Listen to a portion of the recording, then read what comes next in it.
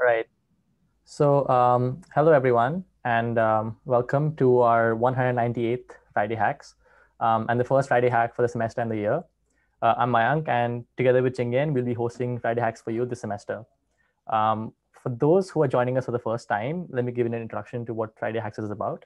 So, it's an event where we get people to come share their hacks, research, or technical knowledge with the community in NUS and Singapore. This semester, we'll be hosting speakers from every part of the CS field. So we'll have professors and academics working on logical programming, software engineers. We'll have the creator of the Ruby language coming in. We'll have entrepreneurs who pitch it at Y Combinator later in the semester. And while we have a wide variety of speakers, the unifying theme of our talk is, of course, spreading the hacker spirit and encouraging people to share any cool ideas they've come up with. So yeah, without further ado, we'll be beginning with two of our talks today. The first one is called How Fluminu was built, and it's by Julius. And the second one will be URA's project, Space Out project, which we'll have at 8 o'clock after a short break in between. And just to give you a bit introduction for the first talk. So it's about how Fluminu was built. And Fluminu is a CLI tool which sort of abstracts away an unattractive platform called Luminous, which is used by all NUS students. And the talk is, our speaker for today is Julius, who is a recent alumni of NUS and an NUS Hackers core team member. And he's interested in programming languages, distributed systems, space exploration, history, music theory, and the Kerbal space program. So yeah, Julius, go have at it. All right, thanks. Let me share my screen. Hopefully this doesn't break again. Ta-da. Yeah, okay. Does it work? Yeah, it's working great. Okay, cool. Yeah, hi. So welcome everyone. Let me just put this. Okay. Yep. So hi. Yeah. So hi, I'm Julius. So thanks for the brief introduction, Mayank. And yeah, I just recently graduated. So last semester was my last semester. And yeah, so actually what I did when I was still a student was actually I wrote this CLI tool called Fluminus. And later on, I also ported it to Rust so that people on Windows can also run it as well, because my earlier tool can only be run on Linux and Macs, basically. So the idea is that downloading files one by one from like NUS's system is really slow. So we have this website called Luminous, which is a learning management system. So lecturers would actually upload their videos. And if you have like files for the module, so for example, like lecture slides and whatever things, they will upload it to the same to the website. So the idea is that like we want to automate this thing, and we have some kind of rudimentary synchronization. So we only want to download new files, and we don't want to keep on downloading the same old files again, so that it won't be too slow. So in the version that I actually hacked a lot on is actually Fluminus, which is the earlier one written in Elixir. And I actually wrote a bunch of other things like downloading webcasts, multimedia files, and other things. And later on, I actually ported it to Rust, like again to be able to run it on Windows. Right now, I can't find anybody to maintain Fluminus because it's written in Elixir. It's kind of a niche language, I guess. But Fluminus is actually active, and we have 3 new maintainers now. So if you're interested, you can always like head up there and like contribute. So I think recently they just merged in like a new functionality to download multimedia files. So that's great. And yeah, I guess the idea here is like I want to show you why the why of Fluminus, I guess. So in the time long ago, before there was Luminous, actually NUS used this thing called IBLE. So it was actually like a typical server-rendered website. So it has a backend that just like spits you HTML pages instead of like the current SPA, like JavaScript-based single-page application that is Luminous. So this is how IBLE looked like. So I think some of you from NUS might have not been admitted yet when IBLE was still around, but like, it was decent, it works. And most importantly is that IVLE actually allowed anyone who can log into IVLE to get an API key. So this kind of like, in the long time ago, like, back in the time when APIs are very open. So for example, like Twitter has their own API, Facebook has their own API. You don't have to actually like, scrape HTML pages. You can like get an API key, then people can log in to Twitter, for example, for your app, so that your app can get a token that you can then use to like access various things. So I think this is mostly used for like third-party Twitter clients, but IVL actually has that as well, which is like really, really awesome. So people from SOC, School of Computing, has actually used this API to build a lot of like very, very like complex things on top of the API. So for example, there was a project that would try to sync your files from IVLE up to like some cloud provider. So you want to sync it with like Dropbox or Google Drive. And I made some Telegram bots for announcements. So I keep on missing announcements, and I just made a bot that would like check IVLE periodically. And then whenever it finds a new announcement, it would just like send a message to you. And some websites also use it for authentication. So for example, like School of Computing's introductory programming actually uses IVLE as a way to make sure that the student is taking CS111S, like, which is the module.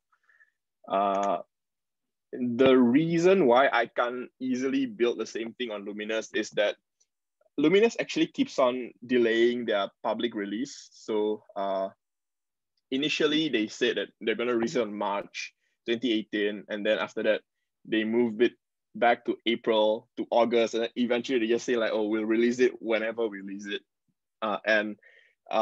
Eventually there was a developer portal that I found out some way or another, but unfortunately I still couldn't use the developer portal because there's a process there which is fully manual to request for an API key. But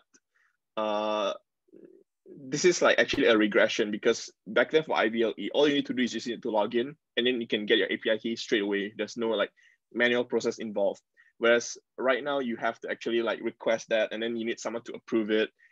And actually my request on API key has never been granted. So there's that. Plus I actually checked the terms and conditions attached to the API key. Actually, you can only make something like 30 calls per week or something like that. So it was like something that's like totally not enough for most purposes. It's like a test key. So that's kind of a no-go. So my solution to this was just to like reverse engineer the Angular front end of Luminous. So what I'm gonna do to be able to interface with Luminous is just to see how the SPA front end, like the one written in JavaScript, how they request things from a backend, and then just make my program perform the exact same thing, so that to the backend, my behavior is exactly the same as how the Luminous front end would actually do it. And this is the interesting part, which is like when you need to reverse engineer Luminous, when you and the tool that I used was actually like something that's built in most browsers, which is the developer console. So I'm not sure whether y'all have used this before. It's actually very interesting. So you can even like make your own fake news just by like editing things, because and like if you're building a website, you would also sometimes use this to check and make sure that like, for example, your page is making the correct requests, or whether like things are rendered correctly, and if they're not, you can like use this to find out easily. And the part that I'm interested most in is this tab called Network. So here I'm using Firefox, but you can easily like get this feature some other way in Chrome and even Safari, although like you have to go through a long step of things. But yeah, so you can see here, like this is like me loading the Luminous website. And what I want to see is, the first part is the login flow, because if you haven't logged in, you can't do anything, right? And that part is actually a bit problematic because NUS has a single sign-on system. So it's an SSO system where every single NUS website that has to authenticate a student, everyone will actually redirect you to this same website. You log in there, and then they would lock you. Then they will redirect you back into the original website, saying that, oh yeah, like you are indeed truly an NUS student.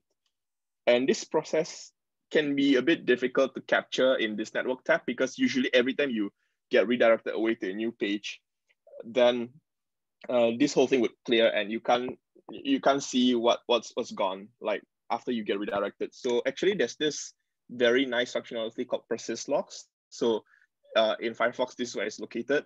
It also exists in some form in Chrome. Like I've used it before, and this is what happens after I click. So like from here, if I click NUS user login, what happens is that it's going to redirect me to the single sign-on system, which is this page. And here, what I want to see, what I will zoom in on is actually this part on the right, which is like inspecting a request. So this is like what happens when you click on the NUS user login.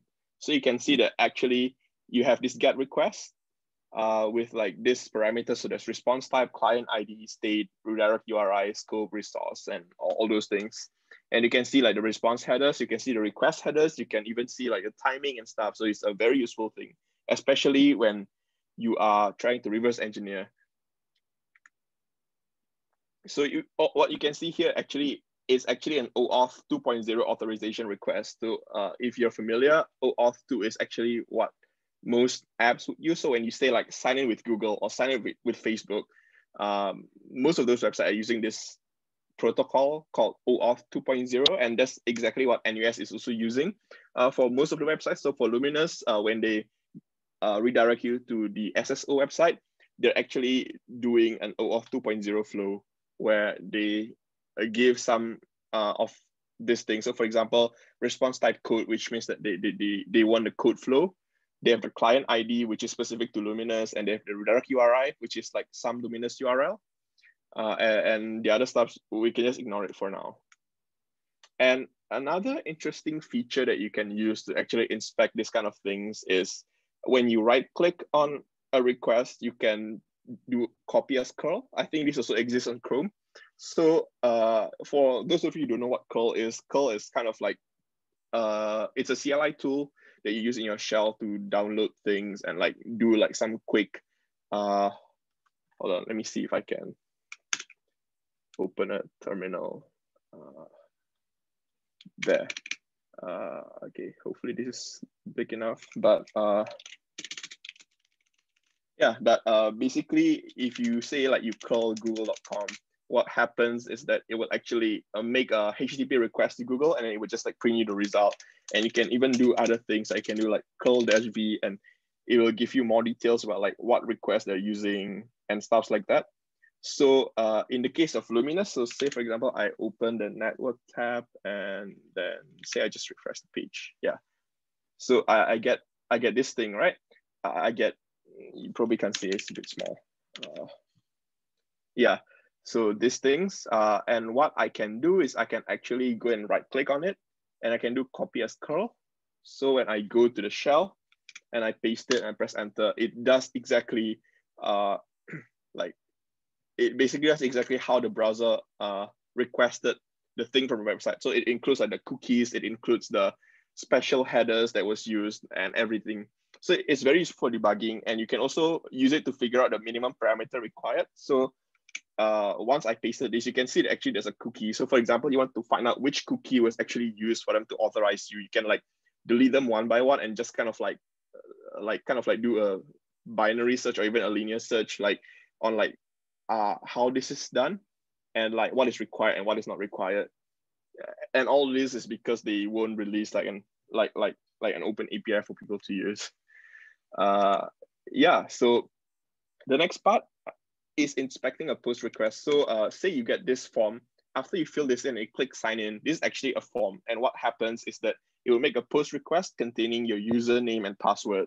So let's see what happens there. So you can see here that actually is the exact same URL, except that you're doing a post request. And you can see that it results in a HTTP 302, which would redirect you to another location. And see, I would have missed this if I didn't enable persist log just now, but because I enabled it, this is not gone, and this is like kept around. And you can see like the location that it's gonna redirect you to. And the server is also setting some cookie. The more interesting part is if you go to the request part of it, you can see like, I mean, for obvious reasons, I remove my username and password, but you can see like these three things are what you need to pass in the body for this post request.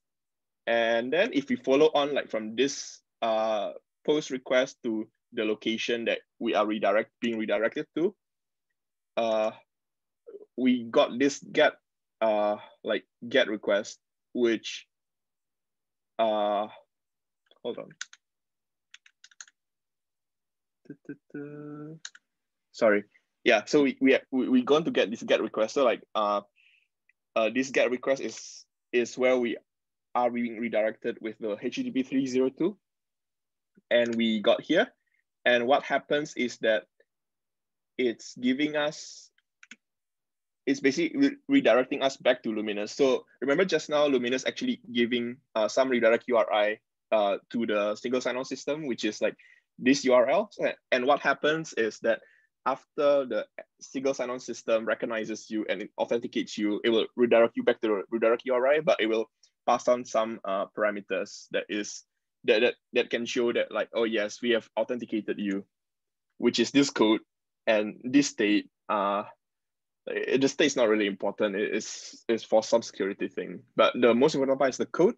So what happens next is we are back in Luminous with a callback URL. So this is the OAuth 2.0 token given by the SSO system. So what happens next?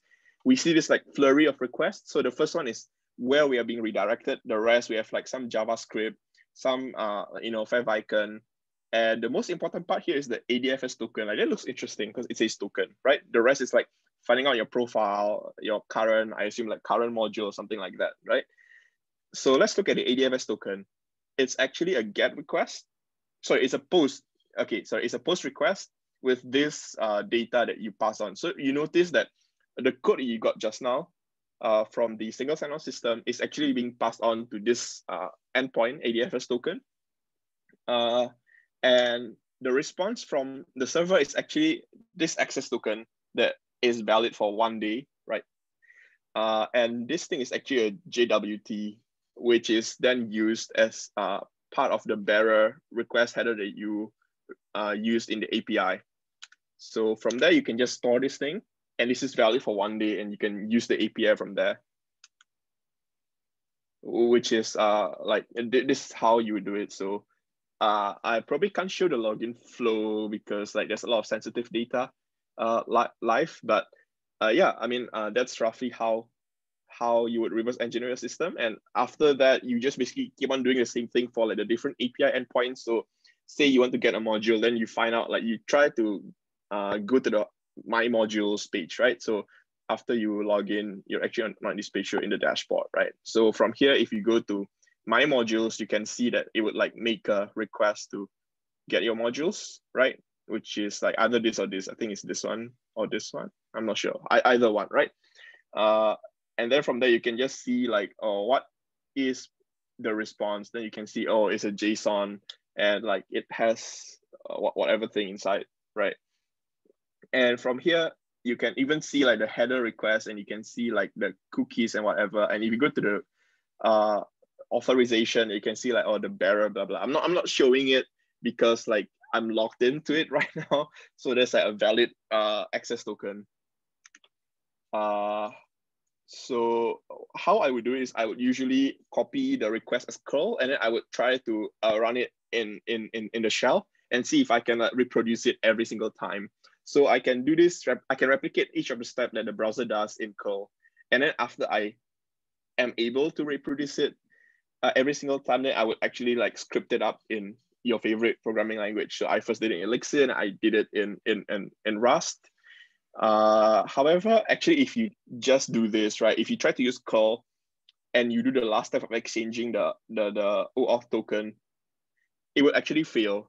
And it turns out that Luminous actually expects some kind of special HTTP request headers. So if we go back to the ADFS token and we look at the request headers, you notice that actually there's this like two non-standard request headers, OCP, APIM, subscription key. So I suspect it's like some Azure thing because Luminous is hosted on Azure, like Microsoft Azure.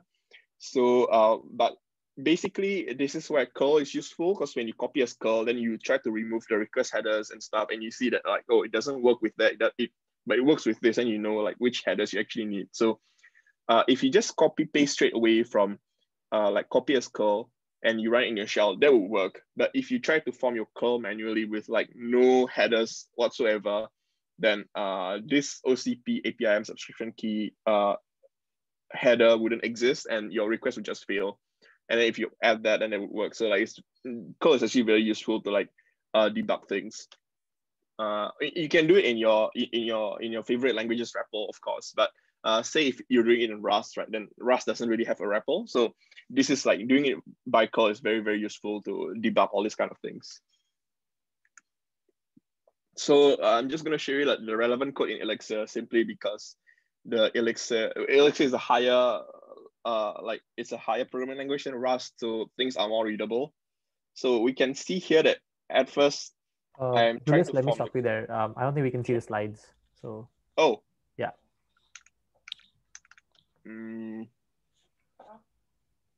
Okay, let me try stop sharing. So weird.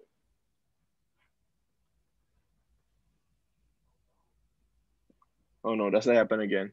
Yep. I think it happens again. Okay, let me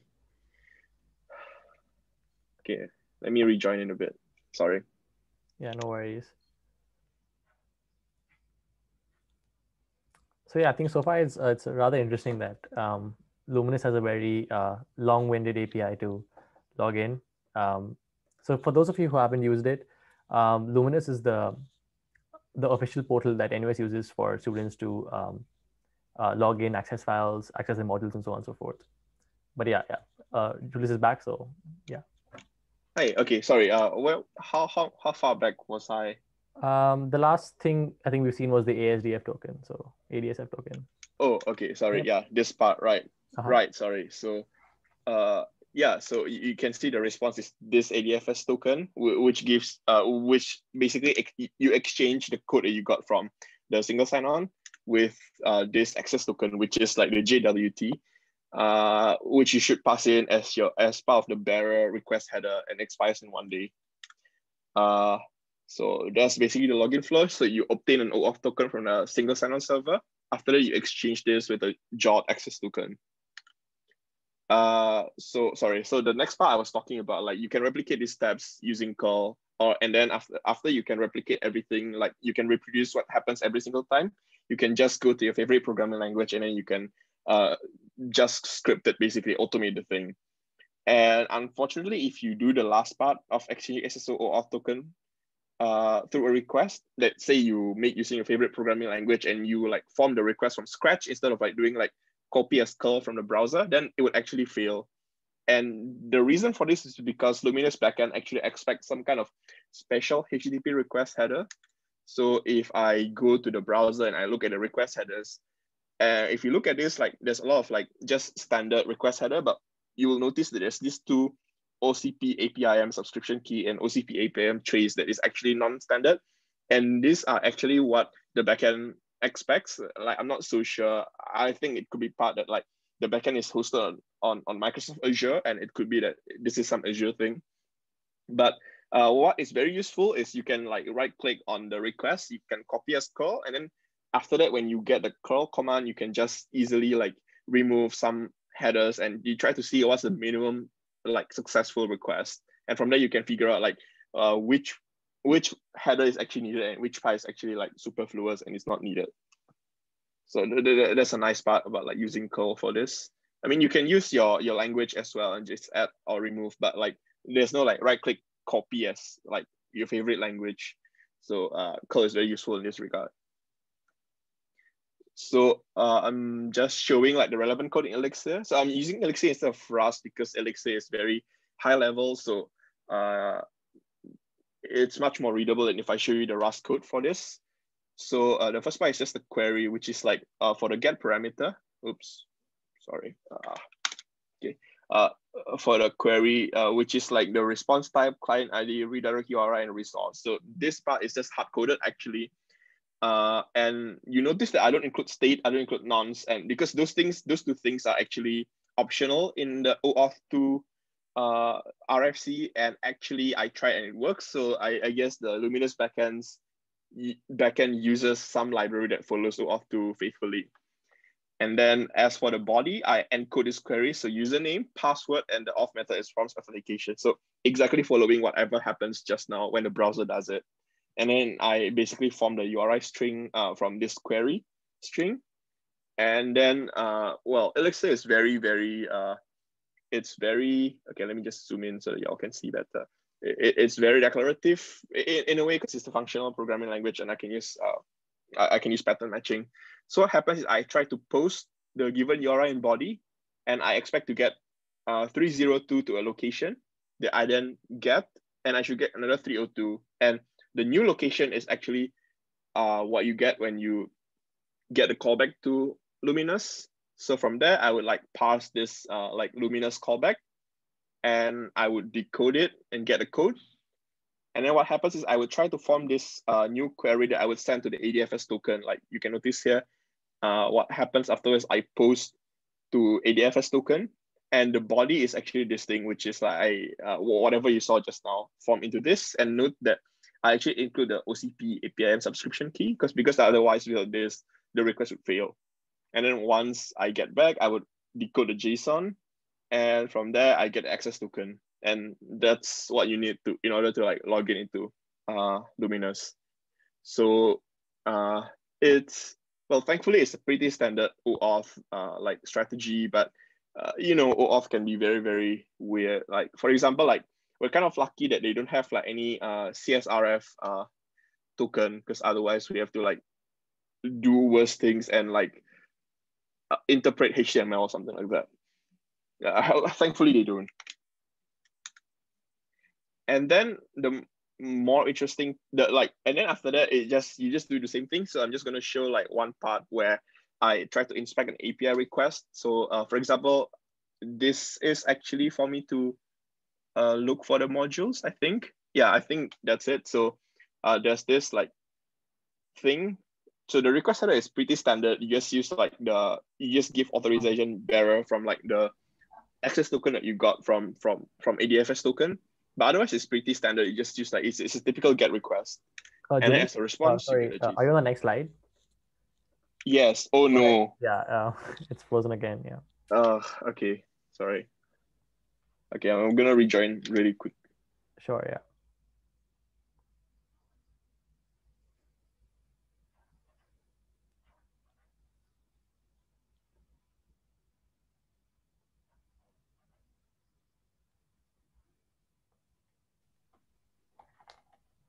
This is very, very annoying. Okay, it's back. Yeah, right. Okay, cool. Yeah, so I'm just gonna show you like very quickly how I would do it for an API request. So we can see here that like it's a pretty standard like request header. We just pass on the authorization bearer, and then we pass on like the access token that we got just now from the ADFS token endpoint. And otherwise, just a pretty standard GET request. You just have to like figure out what is the possible like parameters. And after that, after you do that correctly, you should be able to get like this JSON response. So you get like the data that you want. So in my case, like say I have like PC1431, and that's basically like what I have here showed. So you just kind of like sync up between like what action you do in Luminous and what requests are being made, and you see the response from the backend and what is being showed up. And that's how in general I would do it. So again, I would just show you like the relevant code in Elixir. So you know, good software engineering practice is to like create the appropriate abstraction. So I think it's a pretty nice abstraction to have like a function called API. So what happens is, okay, actually this is not needed, I think, but it was needed. I'm not sure. So like, yeah, I think for safe, yeah. So what happens here is I would try to form the header, which is like I pass in the JWT that we got as the authorization, and then the OCP APIM subscription key. So I'm not sure whether this is needed anymore, but I think it's there just for good measure. And the content type must be application JSON as opposed to like form URL encoded. And then using the path that is given, I form the full URI, and from there I just request. And then if I can get the body, I would just like decode it and return it. Otherwise, like I can either get HTTP 401 for like if the token is expired, or if the response is not what I expect, I would just like throw an error basically. So how I would use this is I would use /module. So you note that here, Oh no, that it froze up again, I think. Oh yeah, I did. Okay, let me try sharing again. Does that work? If it doesn't, yeah, I think you need to join back again. Would you like to send your slides to one of us? Maybe we can Sure. press the next button for you or something. Yeah. That's probably better. Hold on. Right. Sorry for this. No worries, no worries.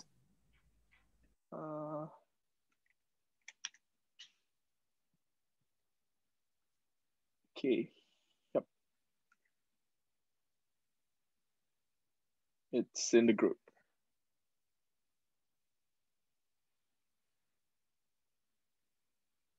All right, yeah, I'll share screen for now. Yep, is it visible? Yep. Okay. Great. Yeah, let me just move to your slide. Sure.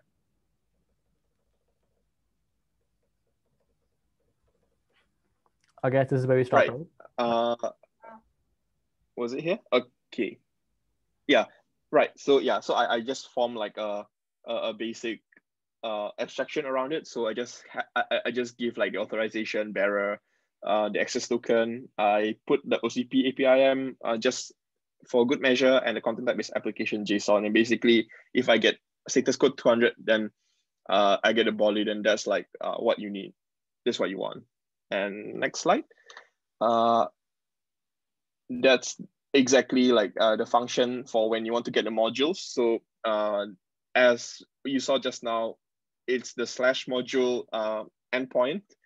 And then from there, I would just like process the data that I got, because with this abstraction, I don't even have to care that it's a JSON or how I should form the request. I just get back like the JSON data decoded. And then from there, I just process and do whatever is necessary. Yeah, so next slide. Yep, so just as a call to action, like if you want to contribute to Fluminus, like please do so. This is like the website, so it's just github.com/fluminus/fluminus. It's written in Rust, so if you want to get familiar, you want to learn Rust, you want to like actually get better at Rust, contributing is a very good way to do it. We have 3 maintainers right now, Howie, Tingyan, and Bernard. So Howie and Tingyan are part of NUS Hackers. So anyway, like feel free to hit them up if you want to contribute. Like there are some issues in the repo, so if you're interested to take up some issue, just like go there and like take up one of them. And yeah, that's the answer. If you go to the next slide, yeah, thank you very much. So like I'll just open it if anyone has any like questions about anything. Sure. So yeah, y'all can put a question in the chat, or you can just ask them out loud. I think we already have one in the chat. Let me read it out for everyone. So Tyron says, hey, Julius, thanks for the great presentation. Do you have any book to recommend to read up on to get more understanding of APIs and curl, which is network programming, API programming, and so on? I wouldn't say this is like very network programming, because like it's not very low level. Like you only operate on the level of HTTP protocol, which if you look at the network stack, it's actually pretty high up. I guess for curl, you can just read the manual. That sounds very like very cliche, but I guess I learned curl mostly from like, well, you can always search Google and like, how do I do X on curl. For APIs, I'm not so sure. You can read up like RESTful API. And like I think if you go to Google, you should be able to see like this kind of things. I think but like most of those things would probably do with like how you design an API instead of like how you would reverse engineer an API, I guess. But yeah, I don't really read like any single book. I just like get my info from like various sources, like read the manual, just find questions on Stack Overflow and things like that. Right. Yeah, actually, I had a question, right? Is there any particular incident that made you write Fluminus? Like, is there some frustration you had with Luminous that made you write Fluminus? It's just kind of like my flow. Like with IVLE, because they have the API, so a lot of people have actually written like things similar to Fluminus, and I just use it, which is really nice. I just go to my shell, run the script, and then I can see like what new files are being downloaded, and I can look at them. And I just want to like do the same flow. So I'm like, hey, you know what? Let's do it. Like, let's do the exact same thing. Right. Yeah, that's interesting. There's another question, right, by Jenny. She asks, she shares, thanks for the very interesting sharing. I use Fluminus a lot to sync up my modules files. If I want to do something similar for cosmology, say F cosmology or something, how does Celestia begin to try to fetch all the files, etc.? And could you let us know what the F in Fluminus stands for as well? Well, I think it's not politically correct to say what the F is. You all know what the F is, because I was so frustrated with like Luminous not doing this public API, and like a lot of the UX got really, really worse. But I think cosmology is a different thing, because cosmology is actually more similar to the IVLE as compared to Luminous, so it doesn't have like a separate backend. As far as I know, cosmology is like a Rails app, so the server would like do whatever you want to do, and then it would like spit out a HTML page. So I think what you want to do here is to like find out how they do things, and then but okay, the bad thing here is that you need to pass the HTML, and that's probably not the best, because you don't get like structured data like JSON. So unfortunately, that's probably what you have to do. I don't think cosmology has like a particular API that is like RESTful. Yeah, and someone else asked, could you explain what the bug was from 2 weeks ago, the one with the SS? Okay, it's not SSH, it's SSL issue. So what happens is Luminous, okay, so we have HTTP secure, right? Which is based on public key infrastructure. So we have certificates to make sure that the server is who they say they are. And for that, they need to have certificates. And in order to make sure that the certificates are secure, they are actually renewed every so often. So the certificate of Luminous actually expired on New Year, somewhere around there. So they have to replace it with a new certificate. But what happens is that when they replace it with a new certificate, okay, so this is kind of complicated, but what happens is that we have this thing called CA, Certificate Authority, I think. So these certificate authorities are who issues the certificates. So these are like trusted bodies that will make sure that the server is owned by whoever they say they are, and then they will issue certificates to them. And how this happens is you use this certificate to sign other certificates, so that as long as you can trace back from one certificate all the way down to the CA, then that certificate is good. So what happens in Luminous's case is that there are actually 3 certificates that is needed to get down to the CA. So you have Luminous itself, you have an intermediary, and you have the CA root. So what happens is that for most websites, all 3 certificates are actually sent down to the client, so that they can, as long as they can see that the CA root signs the chain of certificates, then this is good. But what happens with IVLE is that they only send the final certificate. So if the client doesn't know about the intermediate certificates, then they can't establish this chain of trust all the way from CA root to the Luminous certificate. And that's what happens. Like the browsers are fine, because browsers have the intermediate certificates built in. So they will use this Luminous certificate, and they would also take into account like all the intermediate certificates that they have, and they can establish the like chain of trust. But if you use curl, for example, then they can't, or like other CLI tools. Right. So it's like a certificate mismatch with Luminous. Something like that, yeah. Yeah, I think another question that we had was, what made you pick Elixir to choose Luminous to code Fluminous initially? Oh, like, why Elixir? it was just the language I was most comfortable in. Like it has a REPL, I can easily change things, I can hack things around. Like it's much faster than if I do it, say, with like Rust. Like the nice thing about Rust is that it's multi-platform. I can write it once, and well, not really once, but I can write it and it would run on Windows and Linux alike. But Elixir, I mean, I do it mostly for myself, so it doesn't run on Windows because I don't use Windows. But yeah, I mean, Elixir was kind of nice for me. Like I can write things with very short code. That's the whole reason. Right. I think another question we had was, so we were going through your Fluminous GitHub README, right? And you mentioned that Luminous is rather slow, and it's infamous for its slow speed, right? So we're curious, because in the software engineering industry, right, they say that it's more important to know what to not do than to what to actually do, right? So is there any bad coding practice you could find in Luminous or some ONs Uh, code and we found out that really frustrated you a lot? at the very least, when I look at like what the backend is, at what the front end is doing. For example, like a bad practice is that Luminous like JS files are actually not minified. So if you go into like Luminous and you look at the JavaScript source code, you can look at all the to-do commands actually. Like you can do that. Oh, wow. Yeah, so you can see like to-do like handle the expired of token, which I guess is why you see those like extend session or something like that. Yeah, which is not good because like it will slow down the time taken to download them. Because yeah. Right. That's interesting. Yeah, does the audience have any other questions? All right, yeah, someone asked, why not Java? It runs on 3 billion devices. I hope it's a joke, but if it's not, yeah, why not Java?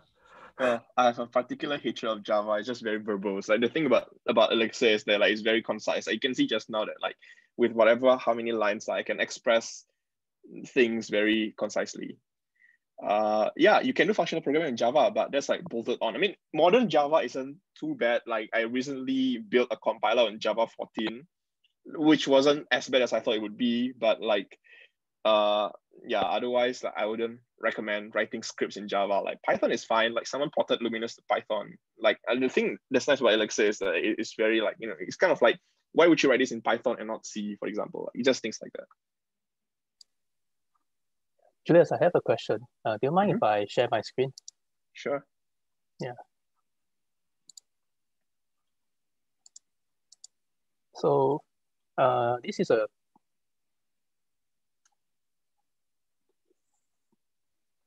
This is Windows. Yes, this is Windows. Okay, yeah.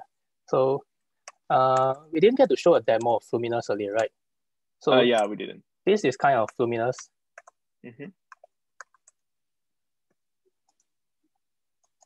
Right? And clearly it's a command line app, right? I could add a download flag or whatever. Sure. I'm not going to do that now. But my question is, do you think there's the demand for a GUI version of this for people who are not so familiar with the command line interface? Yeah, actually, there's been quite a few like demand for it. I think for the Python version, actually, like someone built a GUI for it, like which is really nice for people who's not from computing, right? Like they're not used to the CLI, but I just didn't have the time to build it, so I didn't. I mean, mostly it's just like things that I built for myself. I want like to share it with others, which I made it open source, and like people can just use it. But yeah, I mean, if you're interested in making a GUI for it, like go for it. Like Fluminous is open source, and it's up there on GitHub. Yeah. Okay. I guess someone will have to take it up. Cool. Yeah, I guess the last question we had for you was, even though you're not maintaining Fluminous as actively anymore, what do you think is the next step for Fluminous? Do you see any big thing or any features you want to add to it?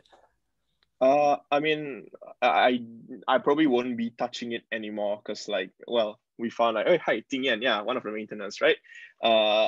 Yeah, for the Rust version, the Elixir version, I'll probably just archive it and just like, tell people to use the Rust version. And I think there's quite a lot of active development. So for example, I think there's some like features that exist in the Elixir version that doesn't exist on the Rust version. So like for example, like I think the Rust version still can't download webcasts. I'm not sure. I think the multimedia file downloading has just been added. So there's a couple of features that they are not at parity yet. So I guess like there will be one that you want to do. I think another thing that the maintainers are discussing as well is filtering files. So for example, if you're TAing a mod, you may not want to download the folder. Or for example, even if you download the folder, you might not want to want certain files.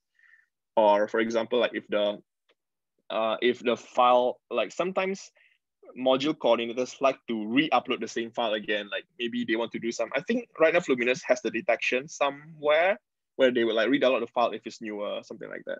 I think it's just like kind of like either more features of like, downloading more things from Luminous or just like kind of conveniences. Right, yeah, that makes sense. Do you think it's going to be harder to add features in Rust as you move down the road, or do you think it's a good platform to build on? Well, it's all right, I guess. I mean, it doesn't have a REPL, but like you can always hack around in curl first and then just like write it in Rust once it's ready. Yeah. Right. Yeah. And as our commentator said, Chingen should keep it in good hands.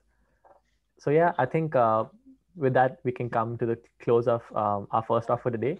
I guess we'll take a 10-minute break. So we'll reconvene at 7:55 with a second talk by Ms. Jazreel from URA. Thanks, Julius. Thanks for coming.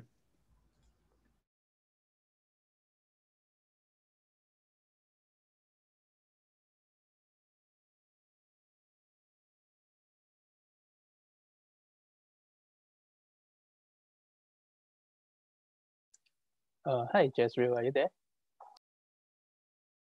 Yeah. Do you want to try like testing your setup now so we can avoid what happened with Julius earlier? Oh, okay, sure. Let me share my screen.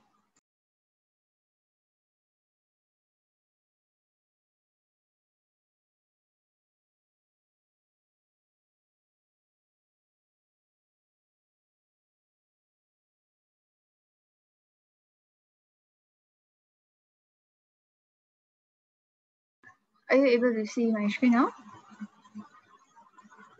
Yeah, I think you're mute, but I can see that you say yeah. Okay. Is that the app itself or the slides? The slide. Yeah. Okay. Yeah. So okay, yeah, can move. So Okay. okay. We'll be starting the next talk at 7:55, I guess. Yeah. So in the meantime, I think we tried to send coffee earlier to Yeah. address. I received it. Yeah. Oh, Thanks. okay. Yeah. Thank you. Yeah. So we can start the talk at 7:55. Yeah, I guess. Yeah. Thank you. No problem.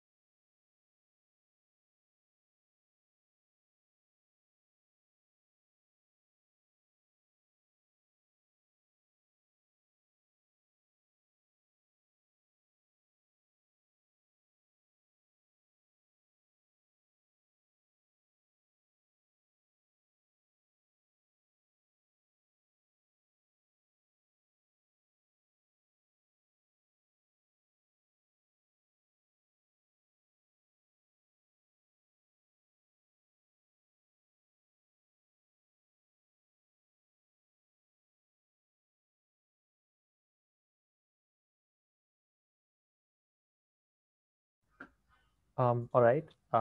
So I think we can start off with the second talk for today.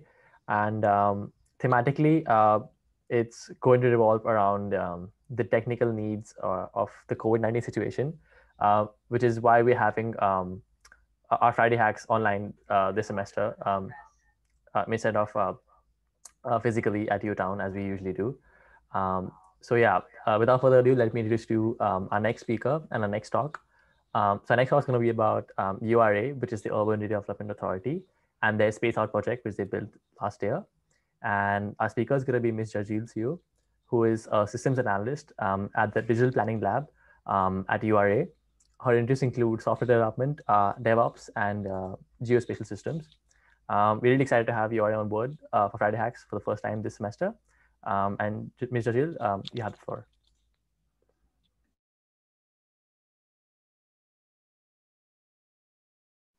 Hello. Okay, so good evening, everyone. I'd like to thank NUS for inviting URA to join today's sharing and help us to share on Space Out. So a little background of myself. I graduated from Nanyang Polytechnic, and I actually started. That's where I started my coding, learning my coding and learning different technologies. And I also specialize in geospatial and mobile, where I decided to start this as my career. So and then I moved on to study at SMU, and after which I graduated and started working in URA for about 1.5 years now. And then so among my projects, Space Out is just one of them. So let me give you an outline. So I will talk about how we started Space Out and some of the design concept and application overview. And I will end off with some feedback and learning points. So the safe distancing measures was enhanced on 27 March to control the mall's crowd level, where many malls find it challenging to manage the crowds at entrances. And we also see people facing long queues when they arrive at the malls. And we do observe some malls doing manual count, but the information is not available to the public. So that's why we started Space Out, to allow people to get the latest and recent trends of the crowd levels at malls, also to enable them to make informed decisions before heading out to the mall. We hope to facilitate a more even crowd distribution across the malls and ease the mall operations in managing the long queues. Yeah, so so we are not sure where to start. So we look at the large retail malls. As we work with them, we realize every malls use different technology, and we also have to reach out to their service partners for the data information that we wanted. So we managed to convince the malls that the data will be used for public use and the agency's operations, which will help us during this COVID-19 situation. So we also try our best to make it convenient for the malls to provide their data to us. We address the mall operators' concern on like what information will be stored and how is it presented on Space Out. So we also have user testing with them before we launch. So after we launch, we added like new partners and amenities like the supermarkets, post office, and markets from NEA. Yeah. So the design concept. So when we start brainstorming the design of Space Out, we actually wanted it to be easy to use and has to be flexible and scalable as well. So we decide on the web map application so that it's easily accessed with any web browser. Users do not need to install additional application. We also want the information to be available at a glance, where users can easily find the crowd level information of every alert from the mall, from the map. Yeah. So we also make the UI components to be modular, so we are able to include more outlets and different activity types progressively in a seamless way. Yeah. So we started off in using the traffic light color and using colors as the shape, circles as the shape. So But after we first launch, we do receive like a lot of feedbacks on the readability of the color for the colorblind. It is hard for them to read.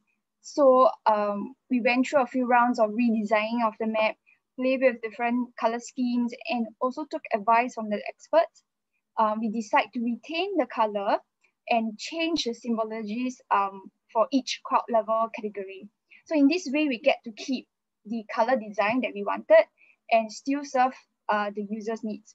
So another feedback is that the operating hours for the post office, we do not want it to look too cluttered. So we actually decide to use the collapse and expand view component that we design every possible view based on the data we receive.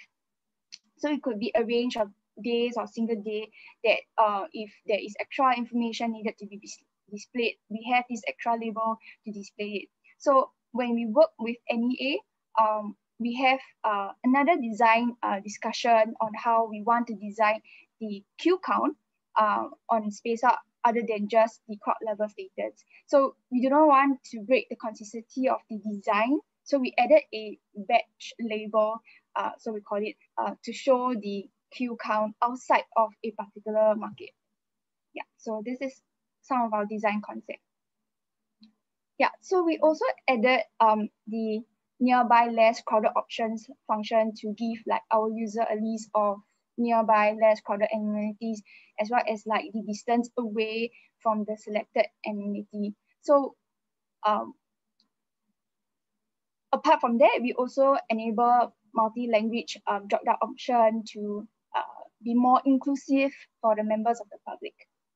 Yeah. So here are some of like the tools that we use for our UI design. We use Material UI, React components for faster and easier web development. And we design our prototype in Code Sandbox for easy collaboration between the UI designer as well as the engineers. Yeah. So this is our application overview. We have set up our CI/CD pipeline to review and push our codes to UAT and production. And we also have a separate data pipeline to pipe our data into our database. And also we have caching service in the front end as well. And we use commercial cloud services to enable us to scale up or down the services quickly when needed. So we also separate the web app from the data pipeline, so to prevent exposing the endpoints of the source systems. So we also actually store and fuse the data we collect into the database, so to sort and mask the data to be displayed and spaced out, as well as generating the trend analysis. And also we adopt various data engineering solution to cater to every operator needs. Yeah. So next, I give you a more detailed, more details in terms of our data pipeline. So we have automated scheduler to pull the data, and we also do data processing to integrate the data and pipe the cloud documents services, which we have, and which we will then do further formatting and pipe into our database. So we have the API that provided by GovTech and other operators, which we will also do data cleaning and formatting, then we pipe into our database. We also have bot services to pipe data into our database, like Telegram bot. Yeah. So next, we have some challenges that we face. So one of the challenges is like integration of different technologies. As we receive data in like different ways and format, we need to find the best solution to fit all and integrate them into one. Yeah, and the next is we spend a lot of time in data cleaning and formatting so that we could pipe into our database programmatically. So it's really quite tough at the start of in the earlier phase. Yeah. So we also face challenges in doing user testing, as like the data is time sensitive, where we need to do this thing and like different timing to cover all possible scenarios. Yeah, so infrastructure security. So this is like very important when we set up our environment. We face a lot of challenges in like integrating all the services and make sure it works correctly, like the configuration of the firewall, the virtual network in an isolated environment, and also like data security and many more. So we also need to make sure that it doesn't go over our budget. So like choosing the right resource is really important for us when we first set up this environment. And we do work closely with our infrastructure and security team to ensure all the configuration are correct and the entire setup are compliant to our company policy. Yeah. So we receive a lot of feedback and suggestions since the launch, in particular like the visually impaired individuals. So we are still trying to design our application to be more user-friendly to them. So if you guys have any ideas on like how we could do better, like do give us some suggestions in the chat, and we will try to make it our best to make it happen. Yeah. So here are some like of our learning points for non-engineers colleagues as well. We learned that like we could leverage on technology and the data to provide information for people to make informed decisions, and we also able to work together to harmonize the data among the stakeholders. So we learned to create an alignment of interests with our operators and the users, as well as demonstrate feasibility and value. So we also learned to prioritize user journey, so to design our application better. We design and develop upfront to do improvement without disturbing like our user experience. So lastly, like many of us like gain a deeper appreciation of the technology used as well, especially like for our non-technical colleagues. Yeah. So like thank you for having us today, and do give us some of the feedback on how we can improve better, and also to see you guys in the upcoming career fair. And yeah, so do scan like the QR code over here.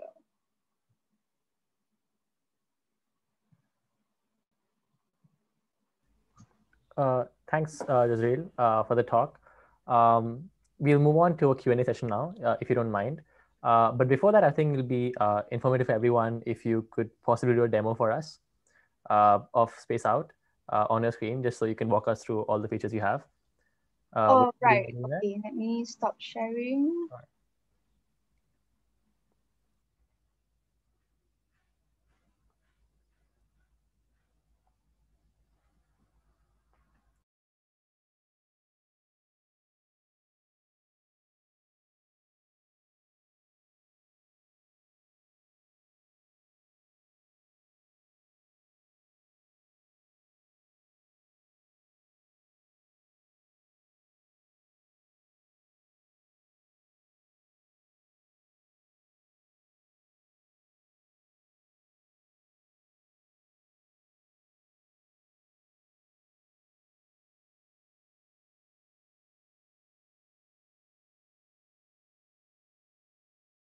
Are you able to see my screen?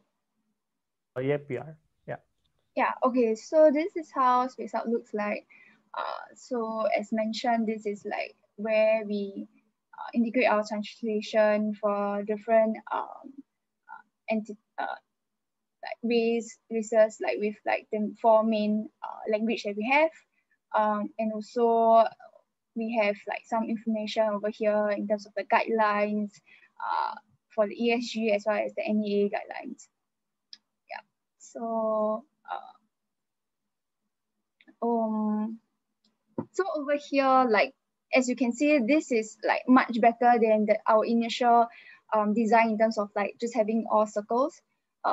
So over here with the legend, we can actually clearly see the different crowd level status, and we actually make most of the borders thicker as well compared to the very initial version, so that it's much easier for people that are visually impaired, so that at a glance they can really see where are the like more crowded area and as well as like less crowded area. So as you click onto it, it will give you like at a glance, it will give you the crowd level status as well, like the mall. So we choose to make the font equal, because like this is when you choose the size of the font, you want to tend to let the users to land their eye on first.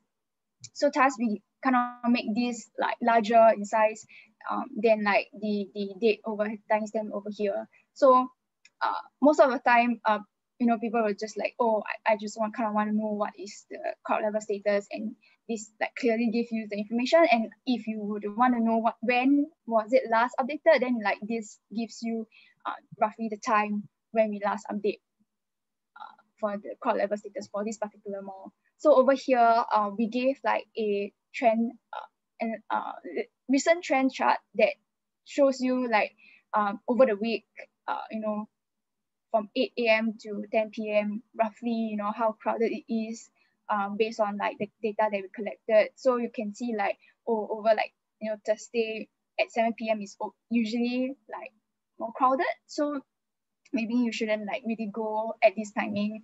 So like in the early in the morning as well as like at night is generally not crowded. So it gives us like idea when to go and when not to go. So maybe like Friday morning, perhaps you could go at 9 a.m. You know, it gives you some information insights for this.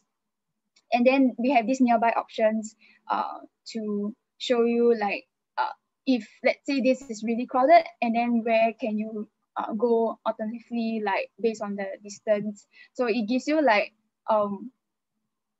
the distance over here, and then the crowd level in color over here. So you don't really have to go click into it to like, oh, this is the nearest, but what is the crowd level status? We kind of like put it here for you. So it's convenient for the users, and then we hope like this kind of gives them the idea, like all the information they need basically in like a single map. Yeah, so over here we actually have other amenities as well. We you know, include it gradually over the months as we work with different like different agencies, yeah, and different stakeholders. So for Sentosa, you can like zoom all the way in over here because like it's really small. So at if we do not zoom in, it's really quite small for the users to like, oh, where is it? Like, you know, when you click in, it will be like blank at the start if I were to, you know, zoom out in the original map, because it's really just this portion. Yeah, so that's why when you click into it, we will try to like, you know, zoom in for you to see, and then you can just like at a glance, you know, to know basically what is the crowd level. So for Sentosa, because they have really different types, many different types of amenities, so we actually include the legend over here, and it's really just for Sentosa that we have like car parks, the tram stop, and the cable car.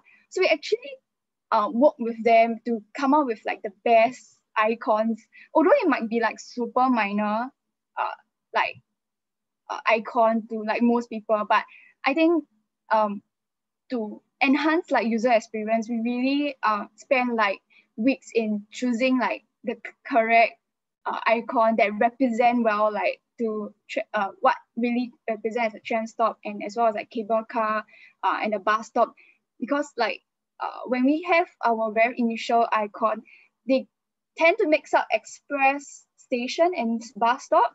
So it's really quite hard at the start to like, is the data correct or is it the icon correct? It's like you tend to, you know, mix up these two, and it will actually sort of like hurt your timeline in a sense. Like if you were to like say you want to push next week, and then you had this problem of maybe you mix it up, the icon, actually your data is correct, but because the icon is not correctly represented, then you just like mixed up your timeline, and you have to kind of like redo, and you don't really want that. So yeah, we have to keep constantly work with them to ensure this is like what it is at the back end, and the endpoint it's correct representative of like the cable car, the express station. Yeah, so we really spend like a lot of time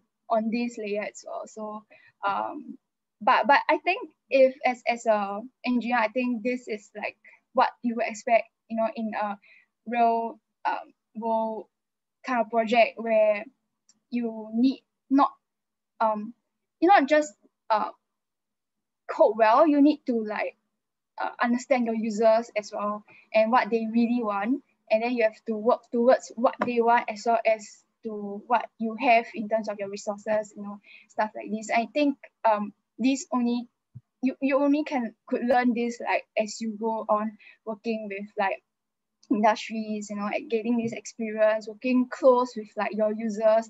Sometimes you don't really get this chance of directly working with the users. You usually have a manager to kind of be like the third person to like tell you what exactly it is, and sometimes that tends to mix information up.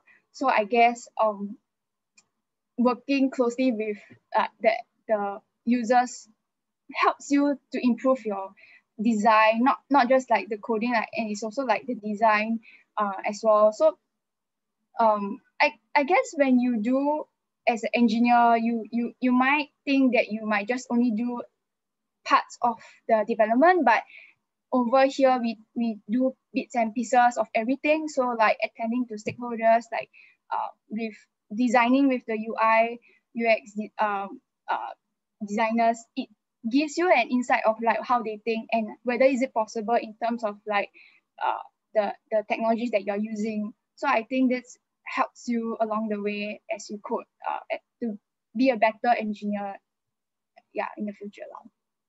Yeah, so this is like my demo, and have fun playing with it. Right. Thank you so much. It looks like a very cool application. I think it's very easy to use, probably because of what you spoke about, right? Both insights are very important. How you code, as well as keeping users in mind, especially the elderly in Singapore, or as you mentioned earlier, colorblind users. So yeah, thank you so much. Let's move on to the Q&A. So the first question is from Joshua Wong. I'll read it out loud. Hello, Jazreel. How did URA manage to get the data? Is it publicly available? I think he means the data for whether a user or for how crowded a mall is. Yeah. Yeah. So we at the start we actually work with the large retail malls to actually convince them to pass us the data, and we actually convinced them by saying that we will aggregate our data, which we did, as you see on the site, that we have the legend that gives you a certain percentage. So like not crowded is actually less than 50%, and then some crowd is 50 to 75. So it's aggregated as what the public will see, which we thought it satisfies what we want the public to know. And if they were to give us the raw values, we will mask it, transform it, and then we display it. So it gives the stakeholders, like the mall operators, a sort of like trust that they know that the data is not really shown in the raw values. So they would then come on board to collaborate with us to at least provide some information for them, to at least to know whether it's just crowded or not crowded. And because that's usually what users really just want to know, and this is how we actually get the data from them. So but as we go along, most of the malls actually use safe entry, because afterwards it was mandatory. So most of the malls tends to switch to using safe entry. So from GovTech, we actually get the aggregated data. So what we do is really just pipe what safe entry tell us with like more like we try to monitor the data as well, whether it is accurate, and then we will still work with the stakeholders to ensure like this is really what representative of like their malls. So they are because they are quite concerned on like what we say on the website in terms of their quad level, in case like users will not want to go to their malls because of like what we state on our website. So yeah, so this is like certain consideration that we have and working with them to get the data. Right. Just curious, right? Do you all use safe entry data to figure out how many people have checked into a mall? Or is it like masked behind the GovTech API? Yeah, so this is what we kind of like discuss with GovTech, and what they could give us is really masked based on the legend that we have, because I guess like in terms of GovTech's site, like they wouldn't really also give us like the raw values, so they really just give us as like what's certified, which is like literally the mask and what we need to display. So I guess it's only those malls that really work with us directly, then we will get like the raw values. If not, like for safe entry data, it's all aggregated from GovTech end, and they will just pipe over via API, and we just pipe from our end. Right. That's interesting, because I think that's a very important principle in software engineering, right? Abstracting the privacy away, I guess. Right. Yeah. So the next question is by Jenny, and she asks, early on you mentioned about color blindness accessibility. How did your team test how accessible your app is to the colorblind users? So actually we did, there are some tools like out there that actually has a color blindness color templates, like basically colors that is advised to use with another color. Then we tried to work with all these color templates that we have, and then we test it out on our website, and then we also use tools to like evaluate whether our website is really for really sort of user-friendly for the color blindness. So we do like a lot of testing with different tools to make sure our website is user-friendly. At least they get what the basic information they need. But of course, like for nearby like facilities, they might not get as like at a glance like the information as quickly as a normal person would. But at least for your first launch in terms of the map, of island-wide wise, you get the first information that is what we want to achieve at the start. So this is like some of the steps that we take, and also we actually work with experts that work with like the color blindness individuals that they will actually use our website and then do a user testing with them, let them use our app, and then they will give us like feedback. Each individual will say like what is lagging and what difficulty they have. Also, not just the color blindness in terms of like those visually impacts, they actually can't really see, so they use a voiceover. So it's quite tough to use a voiceover on such application, because what we do is really we want to see everything at a glance. So if you can't really see, it's really quite tough for us to then think about how we can improve it for those visually impaired. So what we did was like if you know, like if you do inspect element, you have this like aerial label. So for the voiceover, how it works is to really each of your element, you must put your aerial label as closely as described as like what your element is. So say if you have a search bar, your aerial element for that element has to really be as what you describe. So when they voice over like the search box, it won't just say like label, it at least will say what your area label mentioned. So this is something I think we learned over this project, that back then we didn't really think that area label actually is useful, because not everyone will go into, or you don't really always hover over like the text boxes, the buttons to see the label. So this is something that is important for them. So this is what we improve the app over all this session with the visually impaired individuals. So it's basically if your app, it's you want to develop your app for these individuals, then I guess these are the things that you can consider. Yeah. Right, yeah, that's quite comprehensive. And I think even at SOC, we keep in mind when we're developing even our school projects that we should keep our products quite accessible to every user, regardless of who they are. I think Chingen had a question, so you can go ahead. Chingen? Yeah, I noticed earlier in the presentation you mentioned that you all use Code Sandbox so that you can, it's easier to develop between like the designers and the developers, right?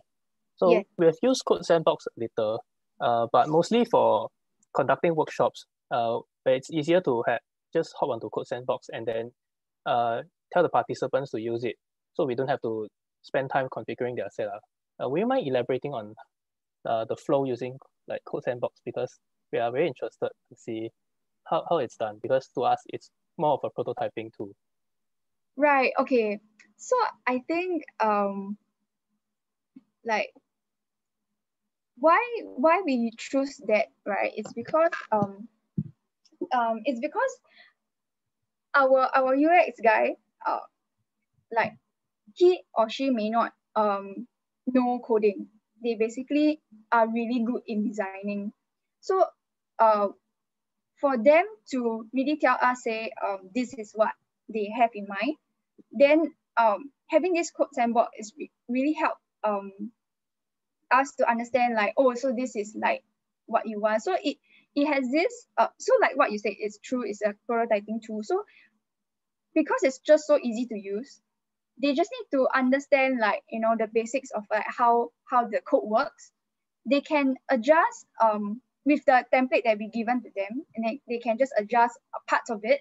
And then you know, instead of like drawing oh no, this is like this is the size that I want, this is like the color that I want, like you know, back then we use like whiteboards to like keep drawing around, and we can't really visualize. So for them, they are someone that would visualize things, you know, like better and explain better. So with that, like we use that prototyping tool to at the same time like sort of like a barrier for us, like it bridged the barrier. So with that, they just need to learn a bit of the codes, and then for us, we just like copy and paste, you know, like, okay, so this is like the final product that you want. And then and most of the codes are there. You just need to basically format your codes to match to the prototype that you have.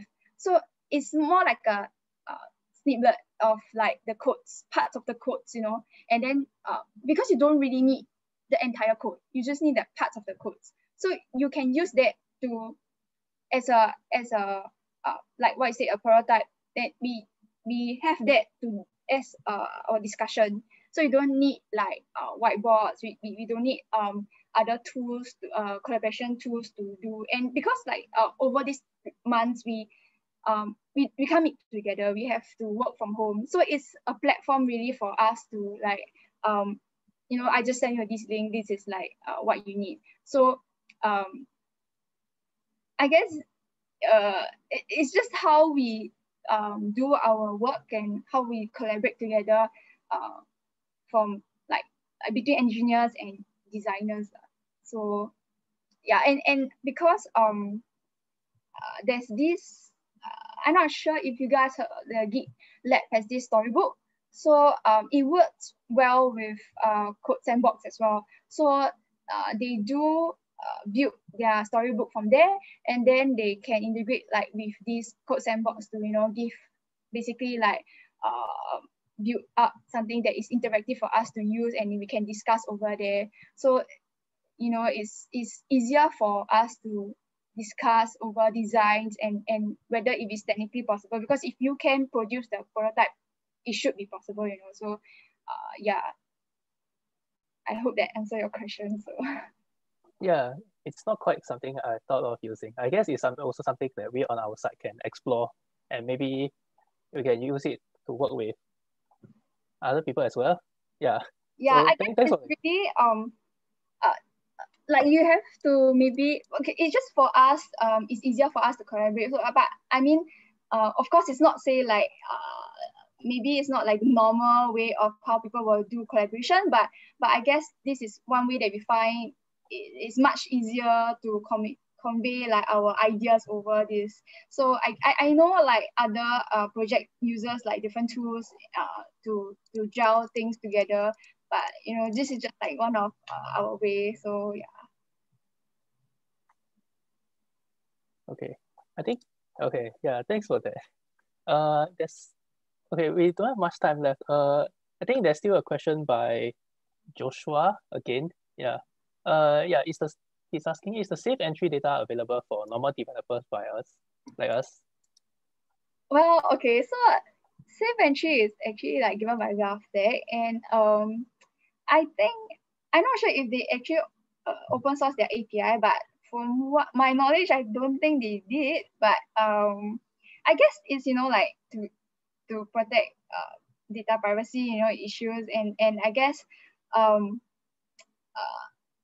I think this is more like what GovTech would answer better, but I could only tell you that it's not available. But if you were to see like our space out, actually most of our uh data the most of it are from safe entry. So you could actually say that, like, you know, what the data you see here is really like from safe entry. So in a way, yeah, that's like the closest way that you can see safe entry data, I presume. But you know, maybe GovTech someday might give a sample of data for safe entry that I not know. But yeah, that is for GovTech to announce. I can't really say much. Right. Yeah. Thank you so much. I think that's all we have for questions today. And I think we can close today's Friday Hacks for now. Thank you so much to Julius and to Jazreel and to URA for agreeing to give this talk. And thanks for our audience for showing up for the first Friday Hack of the semester. We hope that you all can give us feedback on today's Friday Hack so that we can continue to call interesting speakers over and to explore topics that you want to know about. We're putting the feedback link up on the screen share. So please do scan the QR code and let us know of your feedback. Yep. Thank you, everyone. I'll give you all a minute or two to scan the QR code and we'll close the meeting for the day.